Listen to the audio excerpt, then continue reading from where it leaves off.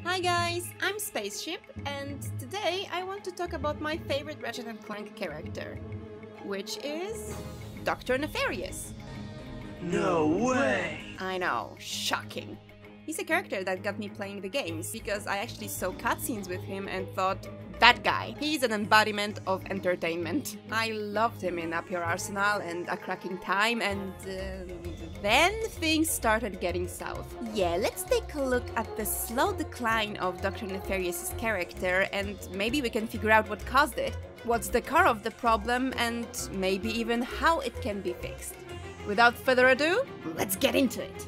We start our beautiful journey in Up Your Arsenal. Dr. Nefarious there is a serious threat. His goal is to turn everyone into obedient robots. Keyword obedient. He's not turning them into the robots as if when he was turned into one, he's turning them into some kind of mindless zombies. And everything he does, he presents as some kind of pro-robot rights activism. At his core, Dr. Nefarious is obviously a mad scientist. He created 2 hostile species that attack us in the game, not to mention his robotic army that we have to fight. He recruited celebrities to push down his propaganda. He seems to have not only a lot of money but also a lot of influence in the galaxy. Quark is an absolute thorn in Dr. Nefarious' side. But we learned that it's not only because he's a hero that once defeated him. He was his high school bully. Not to mention Quark was an adult when he was tormenting a minor. Side note, we tend to forget that Quark is older than Nefarious, at least 12 years. I mean, just look what stress does to people. And all those traumas are making Nefarious lose his cool whenever he's faced with Quark. That's why he hates him so much. He makes him look bad, he embarrasses him ever since his teenage years. He's just always there, ready to remind him of his past suffering and to make him suffer even more. Nefarious doesn't want to fight him, he just wants to get rid of him, to do his stuff. And that's basically it. Nefarious has his ideas and his plans and we are meddling with them, so he just wants to get rid of us. He's not picking the fights, he's not poking the bear with a stick to make it do something. We try to ruin his plans, so he tries to kill us, it's as simple as that. The thing is, Nefarious presents himself as evil for the sake of evil. But actually, he always has his own plans and goals set. He's not chaos, he doesn't just want to see the world burn. He's a capable, evil genius. Keyword, genius. Yeah, he might be childish, and he has slight problems with separating reality from fiction, whether it's his favorite TV shows or his own delusions. But he's not dumb, he's an intelligent person who's always one step ahead of us. He predicted that everyone would try to destroy his bioblade later, so he made a backup one. He knew there was a team trying to stop him, so he made a spy to infiltrate that team. Not to mention he's not just a fragile mastermind who hides in the shadows and makes others do his bidding. He can put up a fight himself too.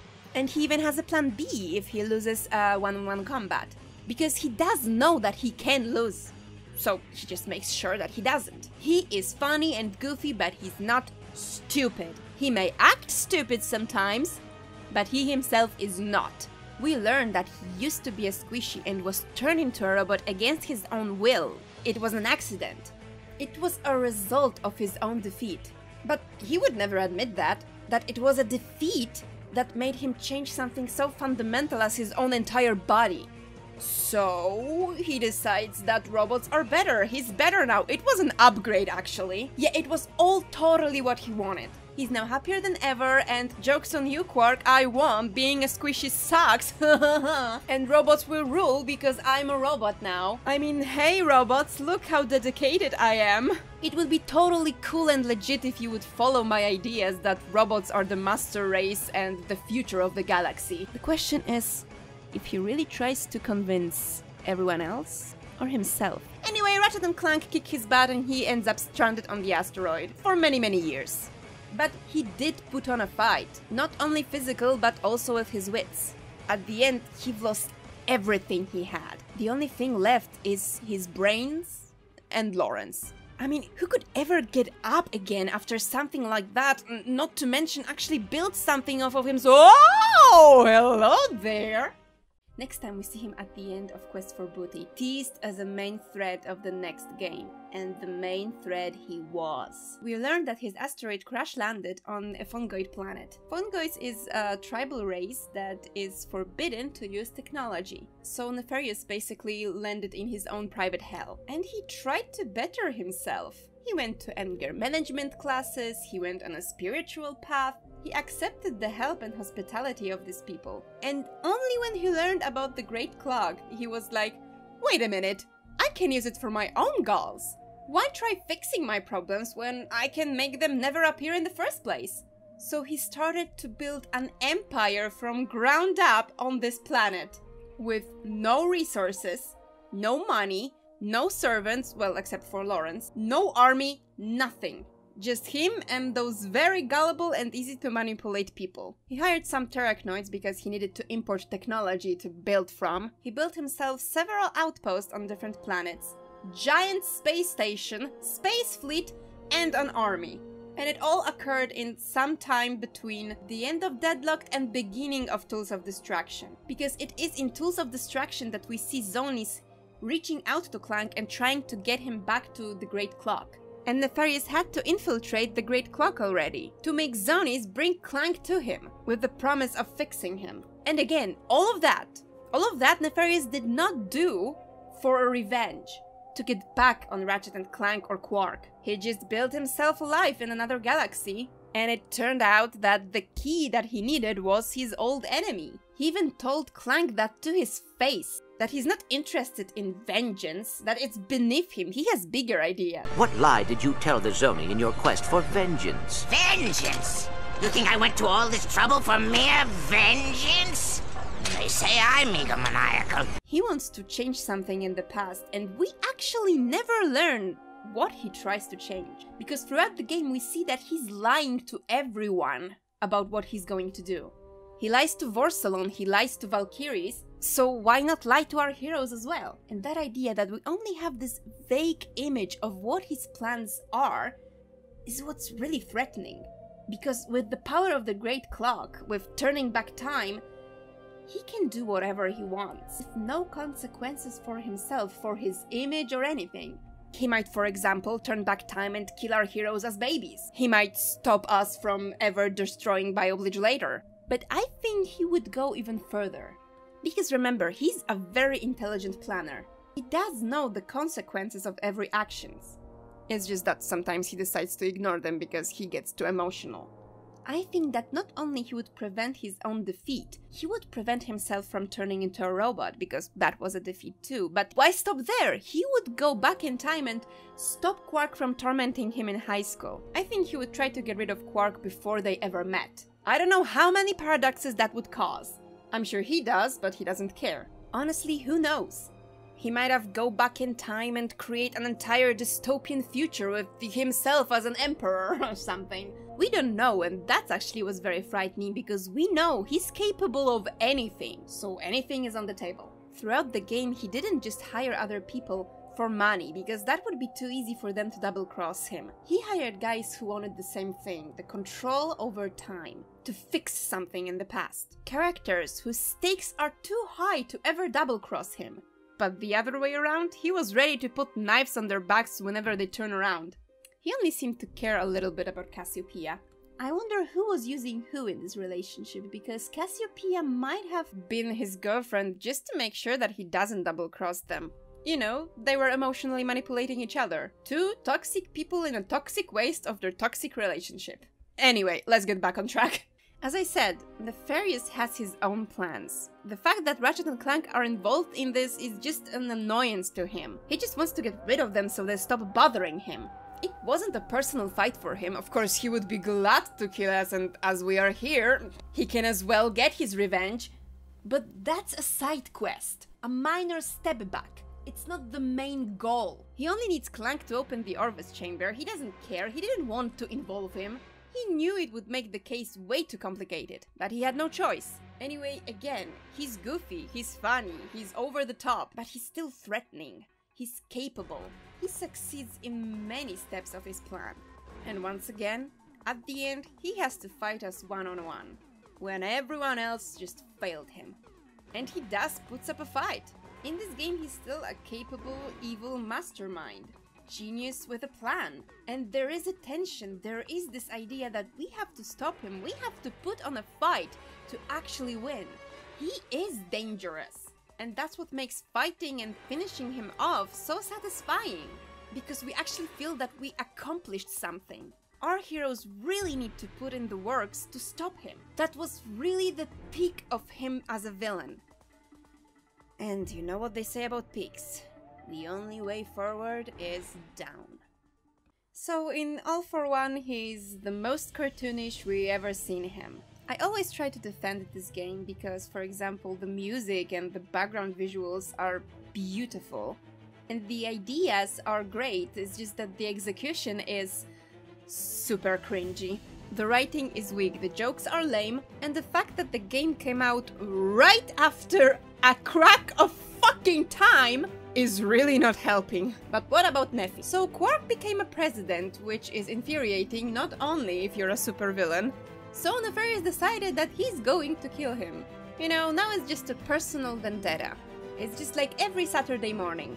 He's the good guy, he's the bad guy, they wanna fight. So Nefarious, armed with only a megaphone and Lawrence, in something that looks like a sci-fi Segway, somehow transported one of the most dangerous wild animals in the galaxy into the center of the city, immobilized it, and made a trap for Quark, just to kill him. And that's it. That's the entire plan. This is stupid. It's not silly, it's not goofy, it's borderline idiotic. And then Nefarious falls over, Lawrence quits, and somehow he's on our side. And throughout the entire game, he's just like that one guy who was chosen by the teacher to the group project because they were missing one member, but nobody in the group liked him. To say that everything in this game lacks depth, it's like saying that Quark has a slight tendency of not being the smartest person in the room. The idea of working with your biggest enemy is not a bad idea, but the execution that he just runs with it is stupid. I mean, some of their conversations are funny, like this moment. Can I kill him now? No. I can make it look like an accident. How? Ratchet. All right, no. But this is just a huge wasted potential. I mean, it would be so easy to make it make more sense. For example, when they're kidnapped by Ephemeris, let's have Clank and Nefarious having their memory boards completely wiped because they're robots, and Mr. Dinkles has it as a precaution, so no spy equipment is ever taken on board by mistake. So Nefarious doesn't know who he is or why he should hate them, and that's why he works with them. Clank is his innocent self, so he's persuaded easily that they're friends and they're gonna work out to get their memories back and get out of this planet. And their memory files are stored in the Ephemeris, so that's the reason to infiltrate that place. And then when they get their memories back at the end of the game, Nefarious still double-crosses them, but it's not just a publicity stunt out of the blue. But having his memories back does not erase the memories of what happened on this planet, so we can still have this cute cutscene at the end of the game, indicating that Nefarious is actually a very lonely person, and that he actually had a good time there, although he will never admit it. Or let's have him actually arrested right before them being kidnapped. He's completely disarmed, and maybe has some kind of handcuffs that will deactivate him if he gets too far from our team. And only Ratchet can take them off or something like that. So he has no choice but to help our team. But the entire opening cutscene is just... that would require a lot of rewriting, and I don't have time for it in this video. But if you would like me to rewrite the entirety of All for One, just say that in the comments and maybe someday. But anyway, I like to see the entirety of this story as just Susie, Kronk and Zephyr sitting down and just telling this story to the reporters with their own twists and filling the gaps with their own silly, cringy stuff. My mother was half Lombax. That's the only way I can accept it as canon events. As the key events happened, but how they happened or what the characters were actually saying is not clear. But that's All for One. Nefarious there is just a villain for the sake of being a villain and a joke, missing the key components of his capability, planning, and the genius in the evil genius part. Anyway, next time we see him is in the movie. Because, as you know, narratively speaking, I prefer the movie over the 2016 game. And we've got to see his organic self and... oh my.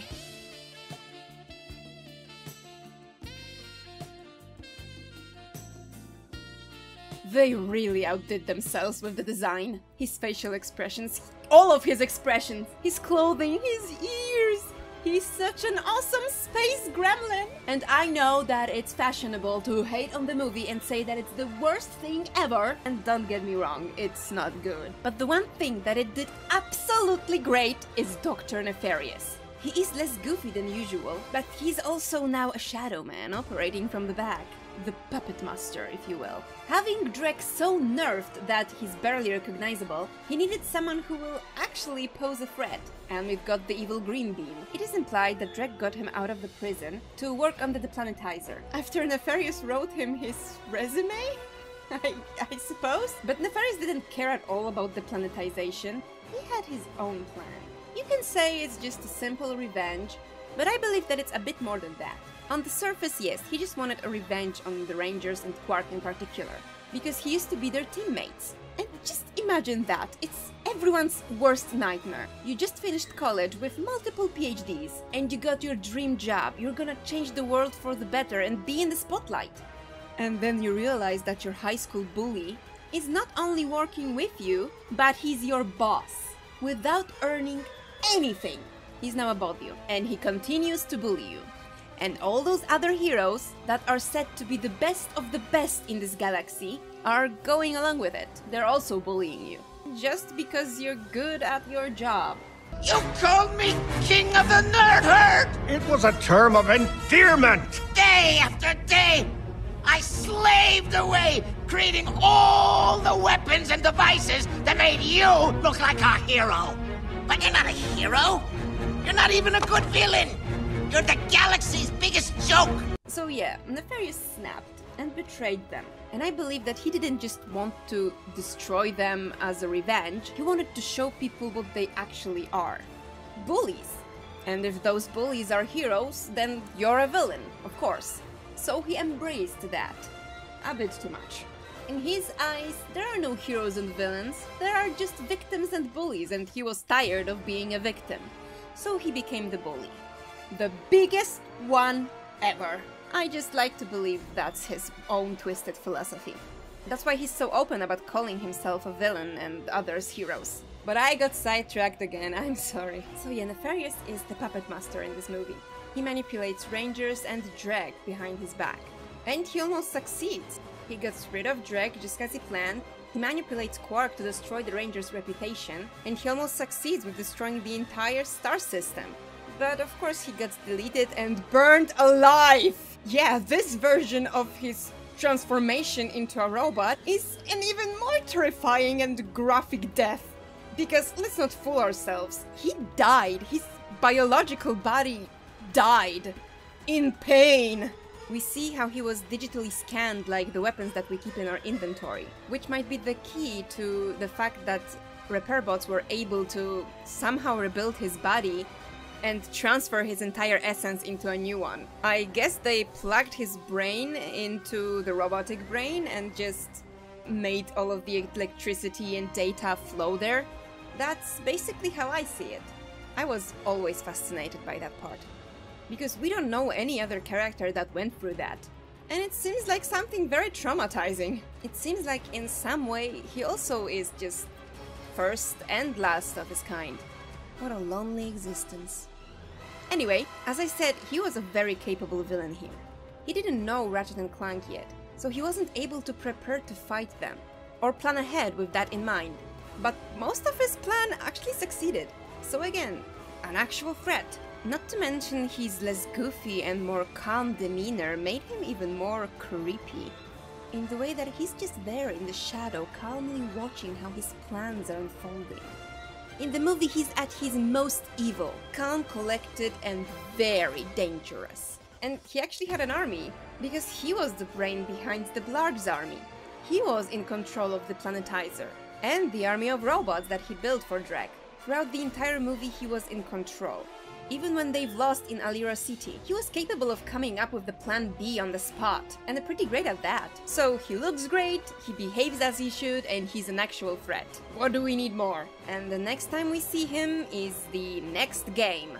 Rift Apart! I know that in the meantime, there was also a pilot for Life of Pi, which is utter garbage, and I'm thankful to gods that no one ever picked it up. But honestly, this thing is disrespectful to everyone's character, so I would need an entire video to review it and point everything terrible about it. If you'd like to hear my thoughts about it, write in the comments. Maybe I'll review it. Who knows? I mean, you wrote in the comments that you wanted to hear my thoughts about Dr. Nefarious, and here we are! So let me know, okay? But yeah, without further ado, let's look at what actually inspired me to make this video. Rift Apart.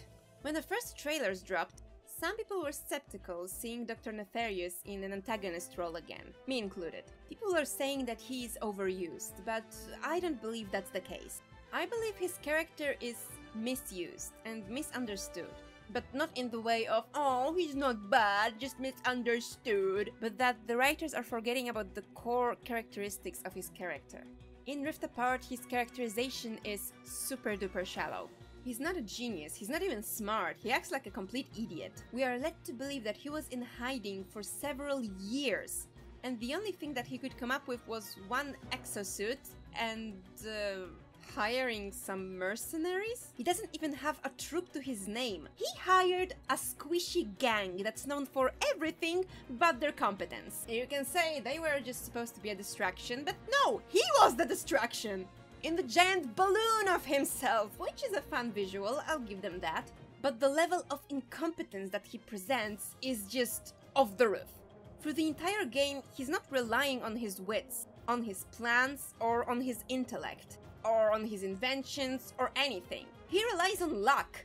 Pure damn luck. And if you know anything about his life, you know that he's not a very lucky person. But here we are in Ratchet&Clank convenience store. What he was doing throughout all those years? Figuring out the coordinates for Rivet's dimension? Hoping that in the meantime, somewhere in the galaxy, Clank happens to work on fixing the Dimensionator, and that he happens to fix it in the way that does require knowing the coordinates and not just putting it on your head. Okay! He relies on the fact that Clank somehow will be stupid enough to present this interdimensional device unguarded in the middle of the giant parade. Maybe it wasn't the Flyers, who knows?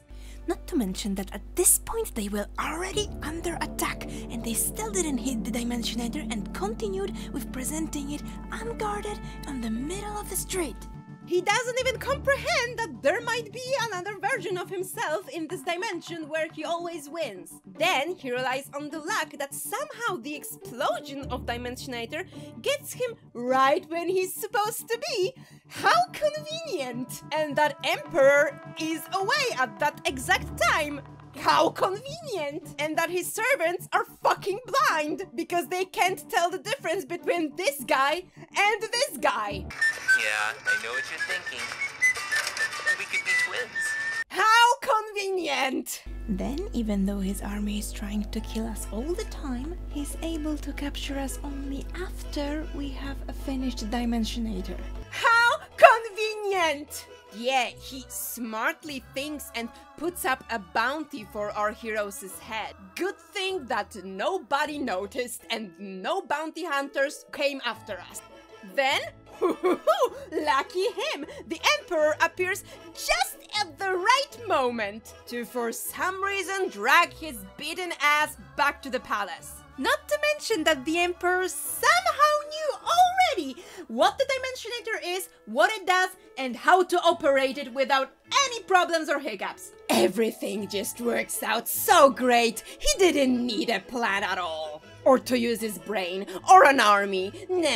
He just needed plot conveniences. He wasn't just nerfed in this game, he wasn't just flanderized in this game. He was turned into a Powerpuff 1 of villain. He doesn't have his own goals anymore. He doesn't have his own plans. He's incapable of coming up with anything but just looking at heroes and going, "Hey guys, look, fight me! I'm the bad guy, you're the good guy, That's how it's supposed to be, right? And he doesn't have high tech because he's a genius who actually builds it. No, he just has it because he's a mad scientist and that's what they're supposed to have in their closet, just lying around. He's pathetic in this game. They just have him to have some insults thrown at him. He used to be funny, he used to be goofy, but now he's pathetic because the joke comes from the fact that he was capable, comes from the contrast of his terrible actions and actual threat that he poses, to the fact that he loves soap operas and pop music. And I can't help but think that he was treated that way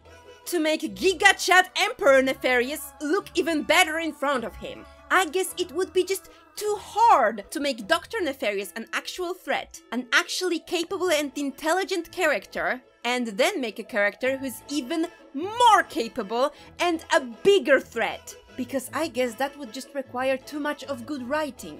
They made that beating Nefarious is not an accomplishment. Because what he's gonna do, huh? It's just getting rid of minor annoyance.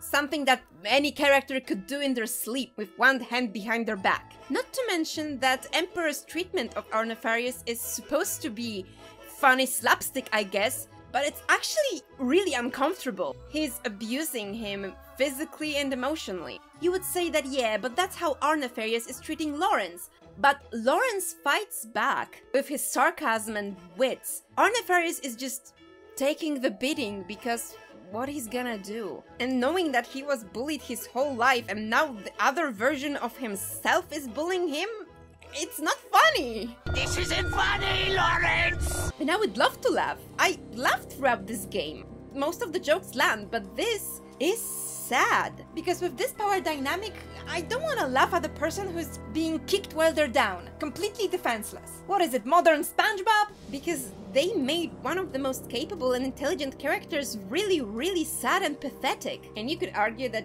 he gets his revenge at the end by double-crossing the Emperor, but the Emperor double-crossed him first. And it's just slightly satisfying. It could have been much better. I would love them to go the route where our Nefarious is actually capable, because unlike the Emperor, he actually had to struggle throughout his life and overcome struggles. He learned from his mistakes and his failures. It could have been a great lesson about value of losing, because losing toughens you up. It teaches you how to not make the same mistakes again, how to deal with the failure. And the Emperor, who always had it easy, who had victories just handed to him throughout his entire life, would not see that. He would not understand the concept of consequences of his actions, because his consequences were always good. For him, of course. We have the slight indication that they maybe tried to go this route when our Nefarious is telling to Emperor not to abuse Dimensionator because it's not a toy, and the Emperor just shushes him. And it would be great if, when in final battle, it wouldn't be just our characters saying, "Oh no, the dimensions are falling apart," which was told to us throughout the entire game but never shown.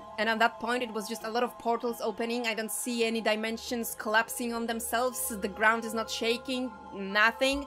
It would be great if the abuse of Dimensionator was what destroyed Emperor, his own hubris.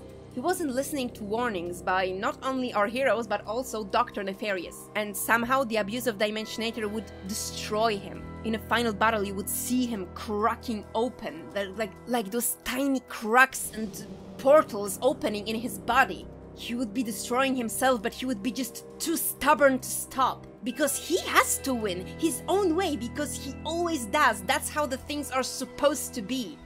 And at the end, when he's like blown up or implodes or something, you know, when he's falling apart, the Dimensionator falls next to Dr. Nefarious and he just kicks it with disgust, seeing what just happened. We could get some nice PG-13 horror elements here. It could be a cautionary tale. But no, even his personal moment of little triumph got turned into a slapstick punishment. We could have had two evil masterminds working together, one smarter than the other. But we actually got one idiot and one strong idiot with money. Just one crueler than the other. So yeah, Ratchet isn't the only character that got demolished just to build up a new creation from a different dimension. Now let's get on theorizing territory. Why do I think this decline happened?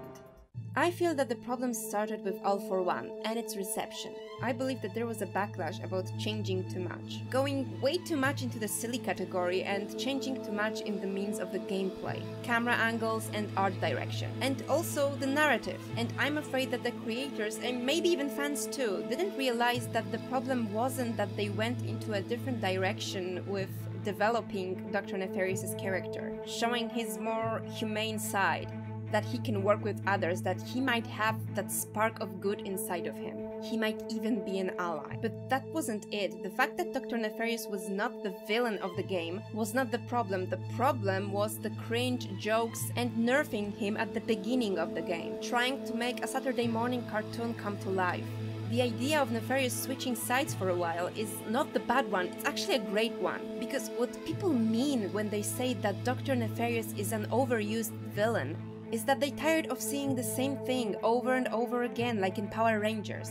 It makes the stakes of the story non-existent, because our heroes beat him at his best. How many times do we have to teach you this lesson, old man? When he had entire armies, influences, and giant weapons at his disposal. Of course they're gonna beat him when it's just him in an exoskeleton. It's not exciting because we know exactly what we're gonna get. Not to mention that it's stale, it goes nowhere narratively. Dr. Nefarious was the best part of the movie, but the fact that the movie wasn't that good, didn't make that much money and was received very poorly, makes it look like everything in this movie was trash, and that every change they made was a bad one. But even the worst movies have something good in them. And in this one, it was Dr. Nefarious, both his design and portrayal. It's not just the problem of Dr. Nefarious, but because he's a character of pure extremes, it's the most visible on him. Him becoming the villain of the game used to be an event, something that was built up, the conclusion of the trilogy, biggest event and threat ever, something that we really needed to work hard to overcome.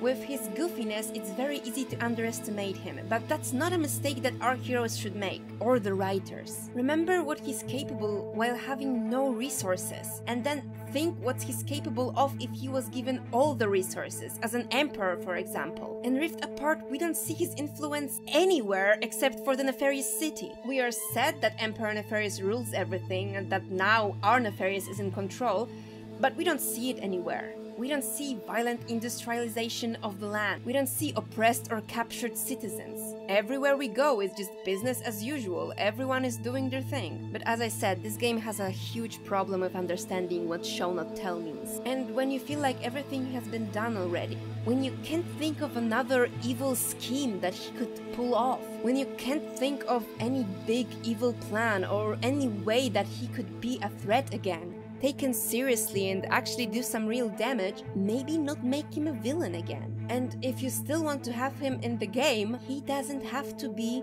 the villain of the game. And you still don't have to go the all-for-one route. You can go completely different direction. We can have Nefarious having a midlife crisis and trying villainy for one more time, stealing Dimensionator, but later seeing what an asshole the Emperor is, and reluctantly join forces with our heroes. That way, he doesn't need to be a complete joke with no power or capabilities of his own, and we could still have the Emperor as a big bad. Redemption arcs are the best and most compelling things ever, and we don't have to make him a hero on the spot. He can just be a reluctant neutral party, who for some reason got dragged into the middle of whatever is this game. Yeah, he decides to help to save the universe because with no universe, there's no Dr. Nefarious. What are you, some saint all of a sudden? What has the galaxy ever done for you? Why would you want to save it? Because I'm one of the idiots who lives in it! I would love to see him as a neutral party, actually using his brains for something. How about Dr. Nefarious's with a weapon factory? Him actually explaining you how the weapons work on the vendors when you buy them? That could be funny. He could work marvels as a reluctant Q to our James Ratchet Bond. Nefarious may be a homicidal lunatic, but he sure can build a gun. But I'm afraid that in this day and age, redemption arcs are just not a thing anymore, are not allowed. Nowadays, we can only have 3 types of characters. The good guys, the misunderstood good guys who did wrong things but for good reasons and they were actually the good guys all the time, we just didn't know it.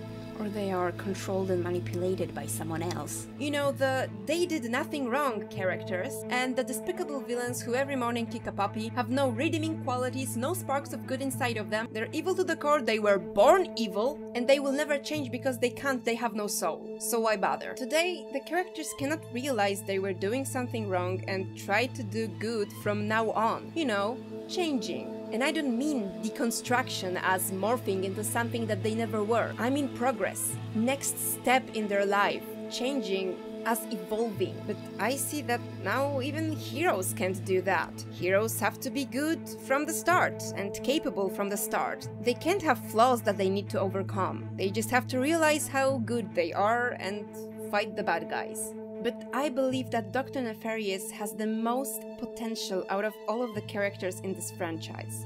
As I said, I feel like the creators are just afraid of changing the characters, of evolving them into something else. Just look at Ratchet in Rift Apart.